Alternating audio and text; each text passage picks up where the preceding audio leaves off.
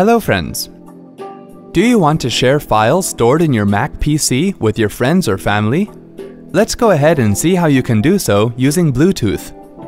Click on the Apple menu, select System Preferences, and then click on Sharing. Select the checkbox next to Bluetooth Sharing. Choose Accept and Save from the When Receiving Items pop-up menu if you want to accept all items sent to your computer and save them.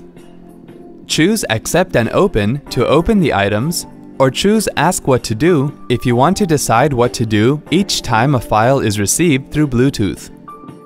You can also choose Never Allow if you do not want to accept any items sent to your computer via Bluetooth.